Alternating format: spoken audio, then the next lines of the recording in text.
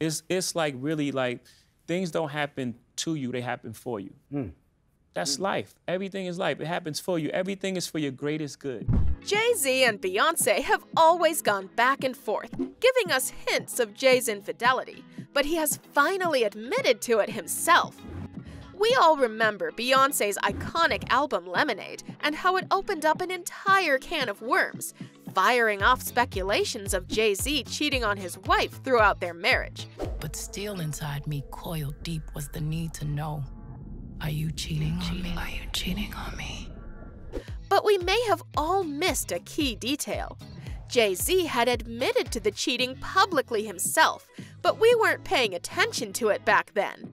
Now it has resurfaced and opened up old wounds. Even though Beyonce has made it pretty clear in her latest album that her husband cheated on her, we didn't really need her to confirm it for us, because Jay Z had himself confessed to the crime way before we all realized, and people are just picking up on it. This means that he has finally opened up about his cheating scandal. Jay Z and David Letterman bonded over the fact that they had both cheated on their wives on the comedian's Netflix show My Next Guest Needs No Introduction with David Letterman. The 48-year-old rapper, whose legal name is Sean Corey Carter, opened up about not having the emotional tools that it takes to keep my family together in his interview that dropped years ago. Much like you, Jay Z told the former late-night show host, I have a beautiful wife who was understanding and who knew I'm not the worst of what I've done.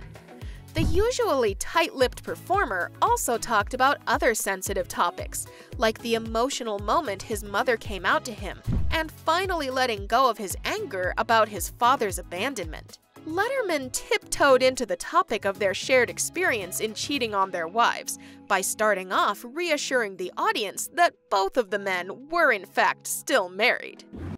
We have here married people with families, he said, posing it as a question, but meaning it more as a statement of fact.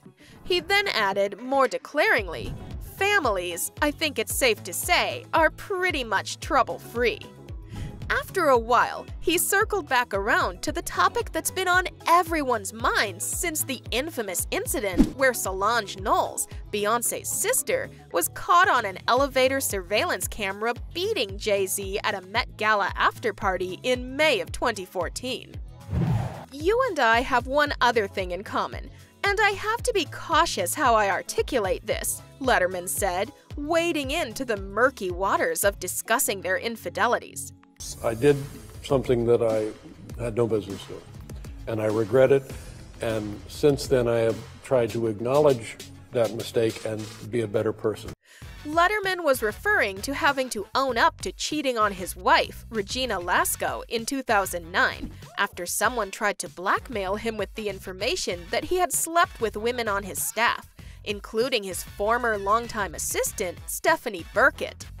Letterman, not going into all of those details on his own show, continued to focus on his worries related to his family life at the time his misdeeds came to light, while being careful not to make any admissions on Jay Z's behalf.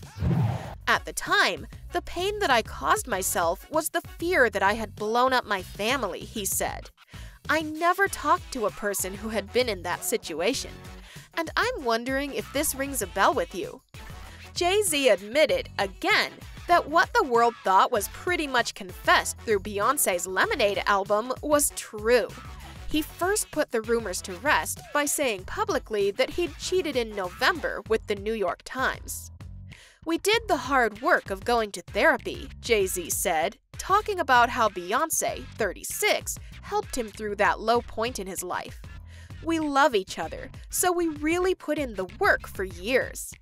He went on to say that he was lacking the tools necessary to properly show his emotions to his wife.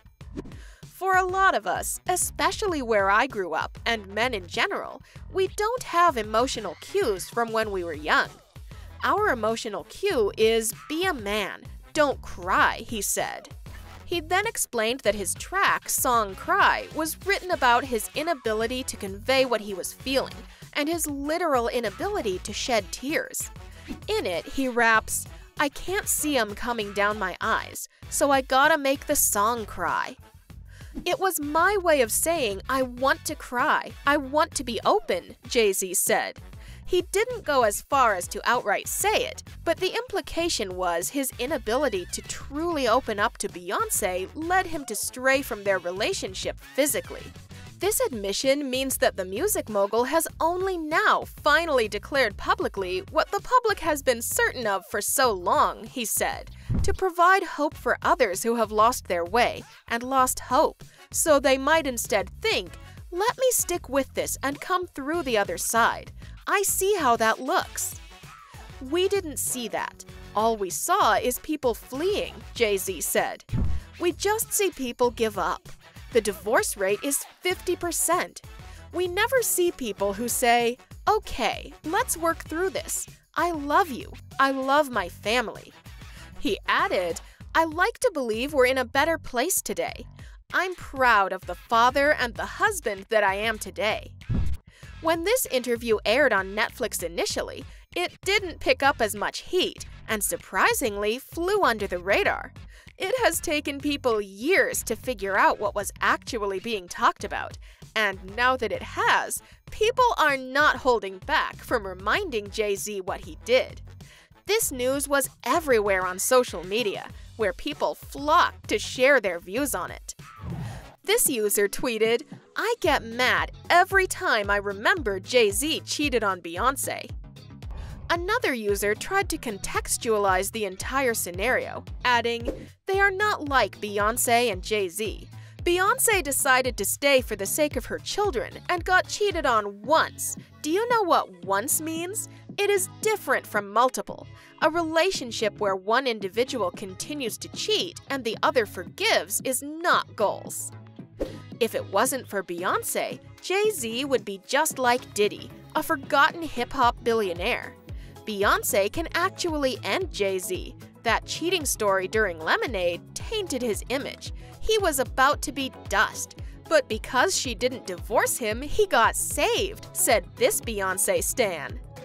Beyonce hinted at husband Jay Z's cheating scandal and his infamous lift fight with her sister Solange in candid songs on her new album Renaissance. The singer, 40, released her long-awaited 7th studio album titled Renaissance this year, much to the surprise of her fanbase, who weren't expecting it at all. In a series of songs, the mother of 3 referenced her 21-year relationship with rapper Jay Z as she mused that nobody's perfect and insisted that they don't need the world's acceptance.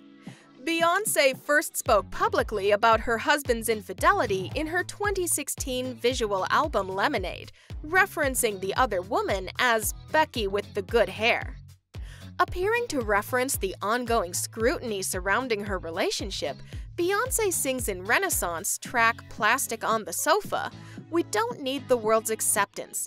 They're too hard on me. They're too hard on you, boy." She also sings, "Boy, I know you can't help but to be yourself around me.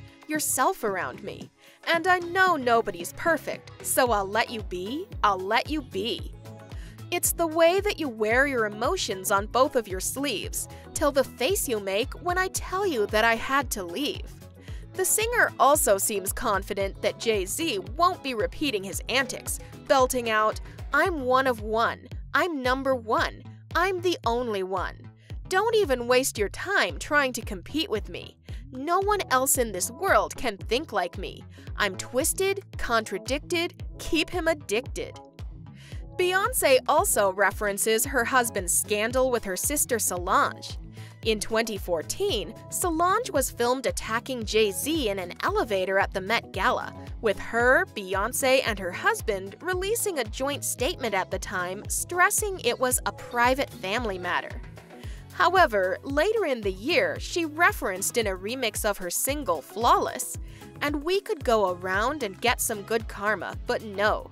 We escalate up in this bitch like elevators." Of course, sometimes shit go down when it's $1 billion on an elevator. She has now appeared to reference the scandal again in new single Cozy, singing, "She's a god, she's a hero, she survived all she been through, confident, and she lethal. Might I suggest you don't fuck with my sis, because she comfortable in my skin, cozy with who I am. Renaissance has achieved widespread critical acclaim, with critics hailing the album a glorious celebration of the dance floor. The Times awards the album 4 stars, noting all the songs add up to a bold, frequently seductive piece of work, varied, complex, and joyful, which jumps from the pop-funk of Cuff It to the soul of Plastic Off the Sofa, while taking in some pretty weird, futuristic